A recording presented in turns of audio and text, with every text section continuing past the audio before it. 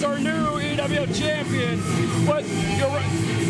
What's Marty Elias doing with the belt? He's not the commissioner anymore, not the deputy commissioner anymore. What's he doing with it? You're right. What is Marty Elias doing with the EWF title belt? I mean, it's already a travesty that Joey Ryan lost the title even after he won it. Oh, he retained it. And he's shaking his hand. Marty Elias awarding the EWF Championship to Gatson. Wait a minute, what's this? What's Brucarado doing? Oh! Brucarado with a spine buster.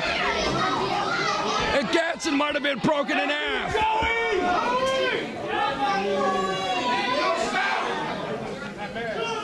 Talk about raining on somebody's parade.